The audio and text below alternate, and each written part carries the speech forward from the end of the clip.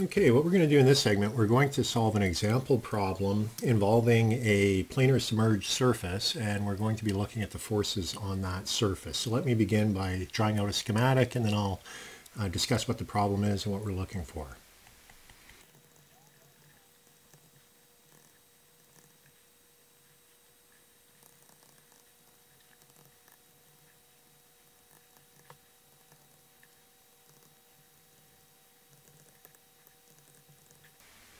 Okay, so I think this specifies the schematic for our problem. What we have is a plate submerged below a surface.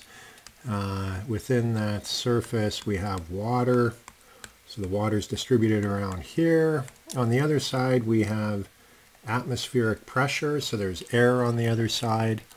And what we are told to look for, we are asked to find the force required to hold this gate closed. And so the force is going to be acting right here. And we're told to find, the force F required to hold this gate shut. And consequently, you can imagine you're going to have pressure build up here.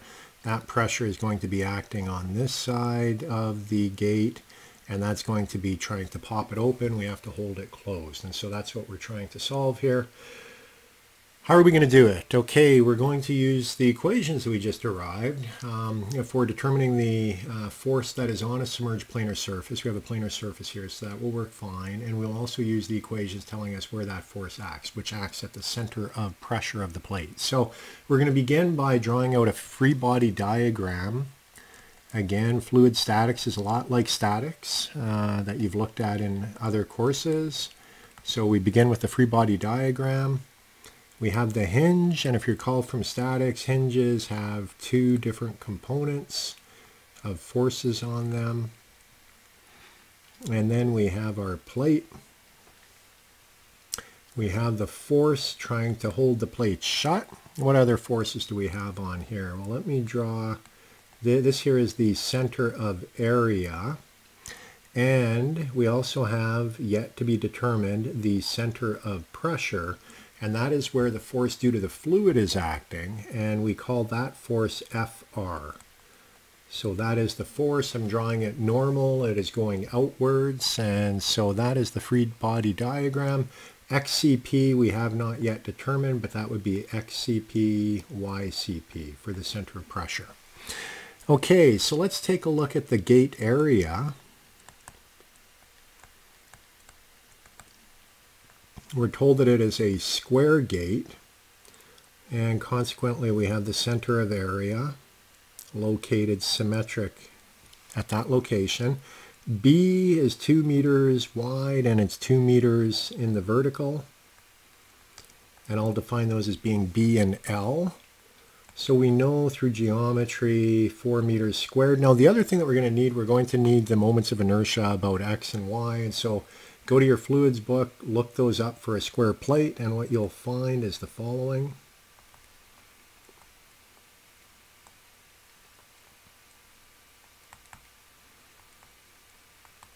And IXY in this case is 0 because it is symmetric.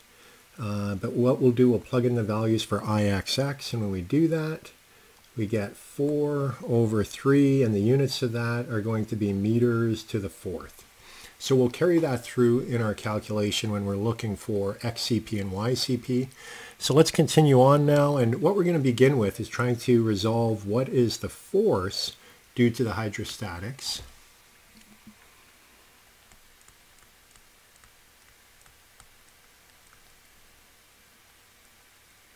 And if you recall, the force itself is equal to the pressure at the center of area. However, that force acts at the center of pressure.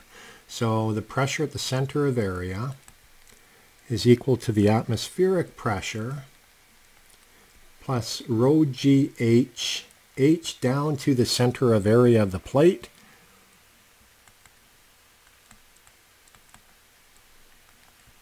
I can pull the rho and the G out. Let's look back at our diagram. I'll go 2 back. So what we're trying to do, we're trying to find the center of area of the plate is right there. It's symmetric. We're trying to find the height to that location. So really what we're trying to solve for is this HCA. So we can see we have 1 meter plus whatever it translates into to give us the center of that location. So let's go back to our calculation here. We have the 1 meter plus, and now we're going to use some trigonometry looking back. We have the angle here. We know that that's 30 degrees, so we can apply trigonometry and figure out what this distance is here. And that turns out to be 2 sine 30. And I'll divide by 2 because we're going to the middle of the plate. And the plate is 2 meters long. So with that, what do we get? We get PCA. So the pressure at the center of area is pressure atmosphere plus rho G times 1.5. Now, the thing that we said was that P atmosphere is on the outside of the plate. So the P atmosphere is just going to drop out.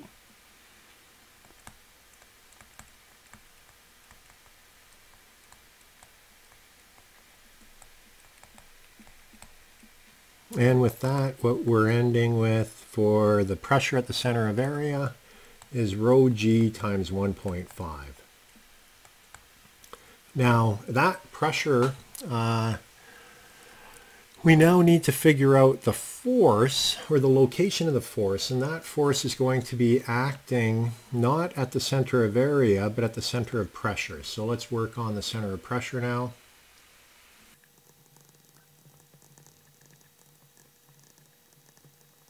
So I've introduced the values for the y-axis center of pressure location, and with that what we then obtain is YCP is minus 0.1111 meters, and remember this is with respect to the center of area. So if we look at our schematic, which was back here, the fact that it's coming out negative, the y direction was in that way. The fact that it's negative, that means that it's below. This was y positive, and this is y negative. So it's down below in terms of the location. And for XCP, this is an easier one, but I'll write it out explicitly anyways. We have IXY PCAA, and we found that IXY was equal to 0 because the plate is symmetric, and consequently XCP is equal to 0 meters. That is with respect to the center of area. That just means that it's at the same location as the center of area for the y coordinate. So we've now determined where the force is acting. We figured out that it is located here, 0.111 meters below the center of area. So with that, what we can do, let's go back and determine, first of all, the hydrostatic force, because where was our free body diagram? Okay, our free body diagram is here. What we're trying to figure out is what is this force required. We still haven't determined that. That's the force due to the fluid, Fr. So let's calculate the hydrostatic force. So we get this equation, we plug in the density of water, 1,000, 9.81 for the gravitational constant, and then add the other terms, which was h, that was the depth, and then 4 was the area of the plate. And what we get is 58.86 kilonewtons is the force. That is the force due to the hydrostatic water above the plate. Now, what we want to do, if you recall, the thing that we're after is we're after this force here in order to keep the plate shut. So we're trying to find this force. This was the unknown thing. We know everything else in the problem, so what we can do now, we're going to go to statics again, And we're going to sum moments about the hinge, because if you look back here, why are we doing that? Well, think about with statics. Whenever you do statics, we don't know hx, hy. I mean, we probably could solve for them, but we're lazy. We don't want to do that. We're going to sum moments about that. We don't have to worry about hx, hy.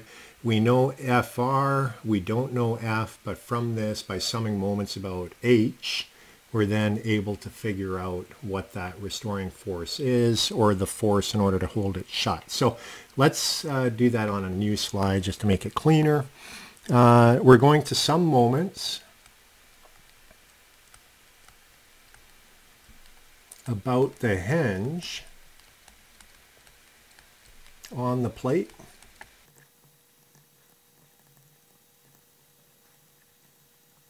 Okay, so that's the geometry for the problem and the forces there.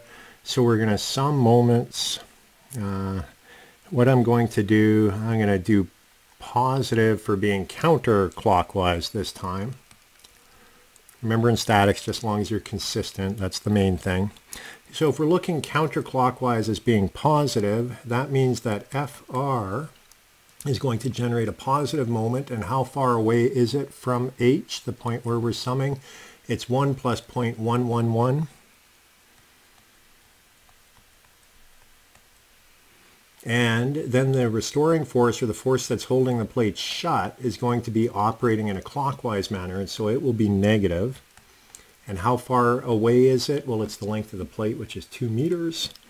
We get that equation there. We can then solve for the force required to hold the plate shut, which is this one, the only unknown, because we've determined that already. And what we get is 32.7 kilonewtons.